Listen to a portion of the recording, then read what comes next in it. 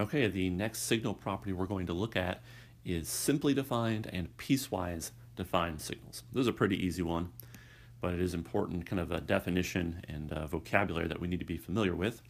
So on the top here, let's talk about simply defined signals, and on the bottom, we'll talk about piecewise defined signals. So first, simply defined. We say that a discrete time signal x of k is simply defined if it can be written as a single equation for all time. So as an example, x of k equals cosine 2 pi 10k plus 0.1.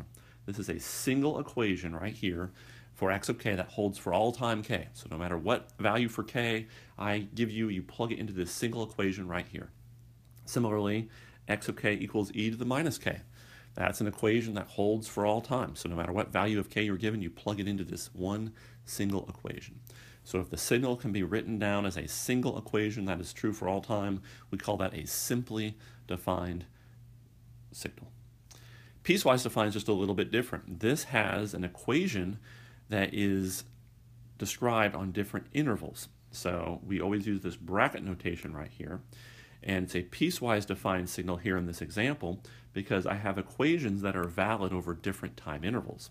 For instance, x of k is equal to k, so that's the equation that it's equal to, for all k greater than or equal to 0.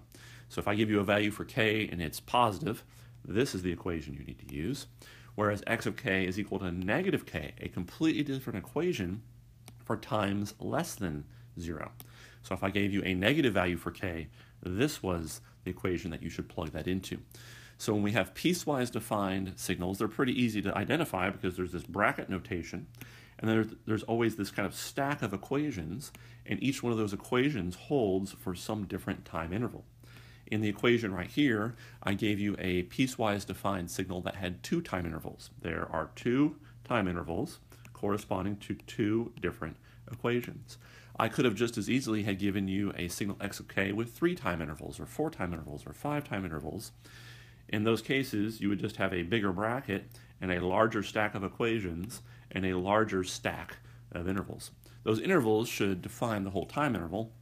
So here we have k greater than or equal to 0, k less than 0. That covers all time k. So it's going to be important that these intervals cover the entire discrete time axis, but the number of intervals you have completely depends on the signal that you're working with. So anyway, discerning or deciding if a signal is simply defined or piecewise defined is very easy. If it's a single equation, it's simply defined. If you see these brackets and there's multiple intervals with multiple equations corresponding to those intervals, then it's a piecewise defined signal.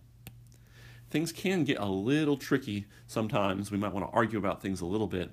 For instance, what about the signal x of k equals u of k? Remember, this is our unit step function. The unit step is 0 for all time less than 0, and it is equal to 1 for all time 0 and greater. So here's what the unit step looks like.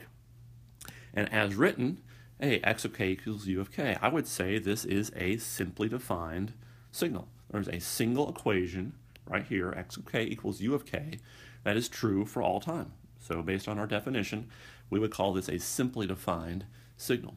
However, kind of buried in the notation is the fact that u of k is defined like this. It is equal to 0 for k less than 0, and it's equal to 1 for k greater than or equal to 0.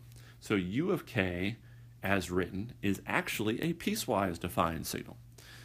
So that goes back to kind of the argument. As written, just looking at that, I say it's simply defined, but really kind of hidden in the notation is the fact that u of k itself is a piecewise defined signal. So we could argue about this a little bit.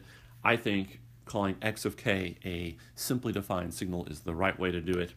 If I write something down like this, this is obviously a piecewise defined signal. So yeah, save the definition of if you see a bracket, call it piecewise defined. If you see just a single equation, call it simply defined. But we could argue a little bit about when there's kind of this hidden notation buried behind the scenes. All right, so that's the end of this video. We've talked about simply defined signals and piecewise defined signals. We'll move on to the next signal property in our next video.